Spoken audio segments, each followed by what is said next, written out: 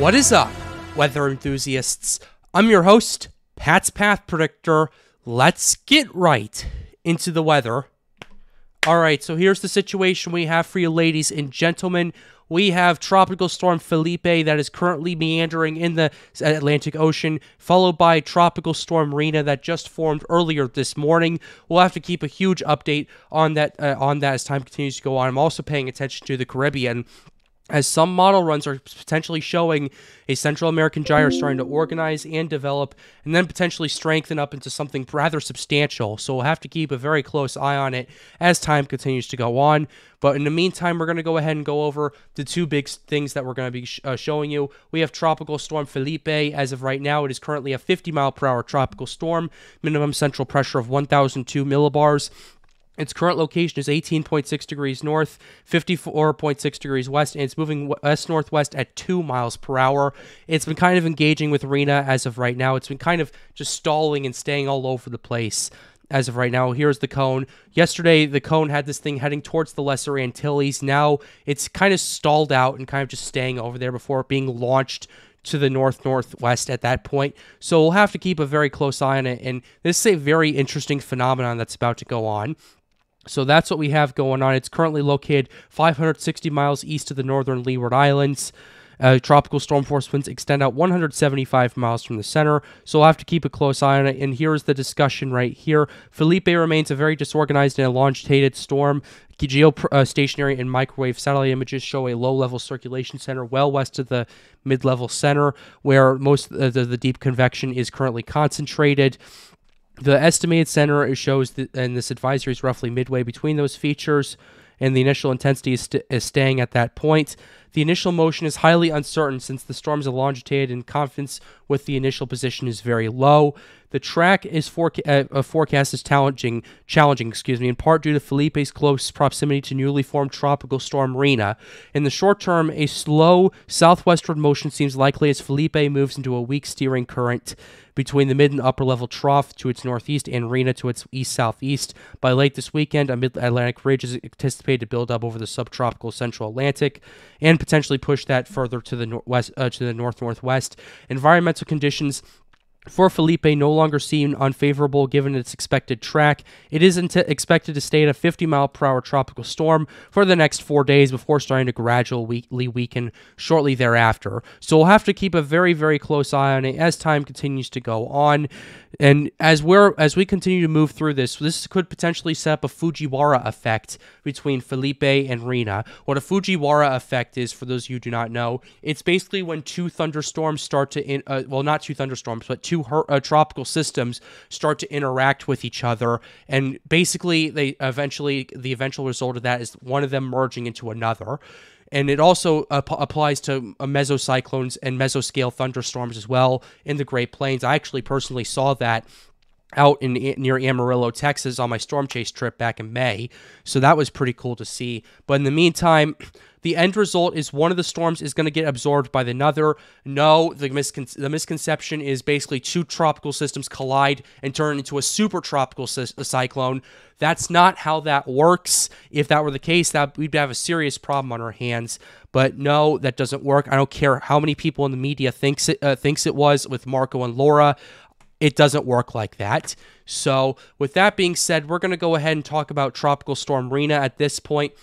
Tropical Storm Rina has been pretty interesting. It currently has winds of 40 miles per hour. It was issued just this morning, and it currently has a pressure of 1,005 millibars located at 17.4 degrees north, 45 degrees west, and it is moving north-northwest at 10 miles per hour. It is forecast to turn more to the west-northwest, but mainly stay on that track for the next few days as it mainly stays out to sea. But that Fujiwara effect is going to be very interesting how that plays out.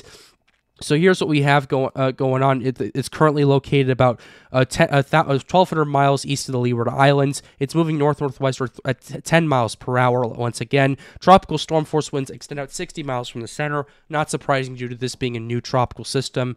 Here's what we have with Rina. It is actually forecasted to get up into a 60-mile-per-hour tropical system as time continues to go on, but then gradually weaken as it starts moving into stronger wind shear and cooler waters at that point. And yeah, this is about to be a very, very, very, very, very interesting situation as time continues to go on, and as we continue to get into this active weather period, be sure to check out my friends over at Prestige Weather Consulting. They do individual one-on-one weather consulting catered for your local area. For more information, you can find a link to their website in the description down below, and be sure to use code PREDICTOR for the 50% off your first month. With that being said, we're going to go ahead and get into some operational models. Here's the European model we have pulled up right here. A lot of these models are going to be very weird, just a heads up, at least with Phillipe and Rina, so please bear with me while I'm showing you these. Here's what we have for the European model as of right now. So here's the situation. Rina is expected to intensify at a pretty decent pace at this point. The European is actually forecasting Phillipe to remain a low-pressure system and kind of just meander close to the Lesser Antilles, and then starts to launch more and more towards the north as the Fujiwara effect does take effect, and Phillipe becomes the sole system and kind of just stays out in the Atlantic Ocean and not really does much, primarily due to the poor steering currents that are over there. So that's what we have with the European model.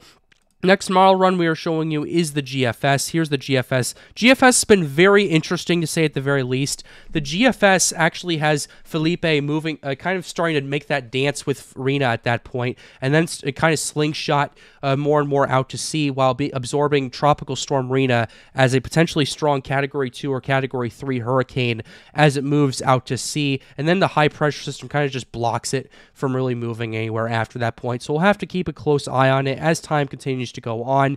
This is going to be a weird situation, so just keep an eye on it, and whenever you see updates, just understand that this is a very bizarre and actually rather rare situation we have right here, where we see a whole system. Actually, two systems just form a massive dance around each other, and then one of them eventually absorbs the other. So you don't see this very often in the Atlantic Basin at all, or anything like that. So we'll keep a very close eye on it. Next model run we need to show you is the CMC model. CMC has been pretty interesting. It has Phillipe approaching the Lesser Antilles, but then being slingshotted to the north due to the weak steering currents and Rina's influence at that point in time, while at the same time keeping both of those low pressure systems separate and kind of just shredding them apart. But then we have something interesting starting to happen. The Central American gyre I was talking about earlier, the CMC is showing this starting to show up at that point, and starts to organize and develop, and potentially develop into a pretty big system, potentially into a hurricane as we get closer and closer to time at that point. It already starts to form about 7 days out. And this has been a very consistent trend with the CMC model, so we'll have to keep a very close eye on it. I was talking with Weather Center Nazario, and he's been picking up on this whole situation as well. And he thinks it's increasingly likely that something like this could potentially happen. We'll have to keep an eye on it as time continues to go on. I don't think, I'll be completely honest with you guys, the CMC is one of the only models showing this. Even so, they've been pretty consistent with this, so take it with a grain of salt. We'll keep an eye on it, and that's all I'm going to say about that. Next model we're going to go ahead and show you is the NavGem model at this point in time. The NavGem, similar to the GFS, the Fujiwara effect kind of takes a place, but at a smaller degree than the GFS. The Fujiwara effect actually has Phillipe strengthening into a hurricane while being pushed out further and further to sea. As you can see right there, Rina and Phillipe remain their separate storms right there. But even so, Phillipe kind of slingshots Rina further to the northwest at that point, which I think is pretty interesting, instead of just outright absorbing it. So we'll have to keep an eye on it as time continues to go on. Last model we're going to go ahead and show you is the Icon model, and the Icon has also been quite interesting, to say at the very least. The Icon has been agreeing with the European and CMC of this thing approaching the Lesser Antilles and gradually strengthening before starting to turn more and more to the north out to sea. So this is a very interesting setup we'll have to keep an eye on. As time continues to go on, we continue to see that split in the models, with the European, CMC, and Icon all calling for a Lesser Antilles impact, and then the GFS and the NavGem are calling for more of a Fujiwara effect. So we'll have to wait and see how these runs play out. We'll keep an eye on it for here in the Pat's Path Predictor channel. And now we're going to go ahead and show you the conditions that we've been talking about. The conditions across the Atlantic Ocean are still very much primed for development. Global sea temperatures across where Phillipe and Rina are 29 to 30 degrees Celsius or 84 to 86 degrees Fahrenheit for those of you who live in the United States. More than enough warm water for these things to really get their act together and start organizing and developing, especially Phillipe if it approaches the Lesser Antilles and moves into those 30 plus degrees Celsius waters over there. So So definitely something to keep an eye on, and stalling in the lesserantilles would actually short-term be a good thing for Philippe's intensification, primarily due to these warm waters and the ocean heat content that it brings with it. And as you can see right here, the ocean heat content is absolutely not letting up anytime soon.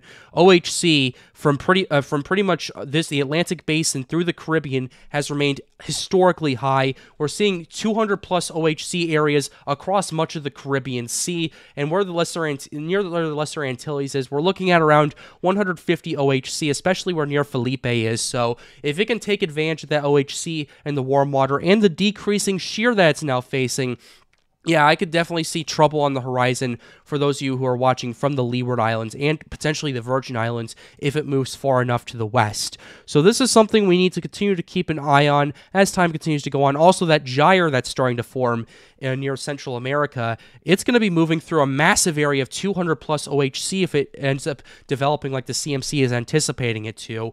More than enough fuel for explosive intensification. We all saw what happened with Hurricane Lee with like 100 to 125 OHC. It went from an 85 mile per hour Cat 1 to a 165 mile per hour Category 5 in a matter of 24 hours. So that was a very crazy situation. Looking at that, now we're going to go ahead and show you the wind shear. Wind shear for Phillipe has been decreasing as it continues to move towards the Lesser Antilles. Where Rina is, it's a bit more complicated. There is definitely some outflow from Phillipe that's impacting Rina at this current time. However, given that these two are so close to each other, it's really hard to make out which is which. Well, not exactly which storm is which, but exactly just how bad the shear is overall. So that's what we have in the Atlantic. In the Caribbean Sea, the conditions are starting to show more and more favorability over time, and we'll have to wait and see how that wind shear kind of plays out, especially with what's going on with that gyre. I want to go ahead and pull up the Europeans' wind shear forecast to kind of get a better understanding of this to see what would be happening. So we're at 168 hours out.